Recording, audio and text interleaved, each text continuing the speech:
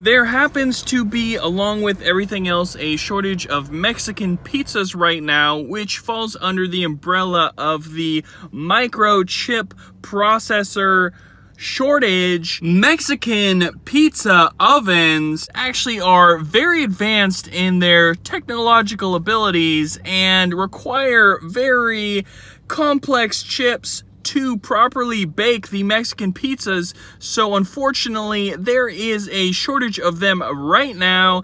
And I don't know about you, but if you want a true, authentic, bona fide Mexican pizza, you got to get yourself to Mexico. That is where they are best. That is where, from what I hear, they are from. Actually, in fact, I have heard there is a barge full of Mexican pizzas in the harbor trying to port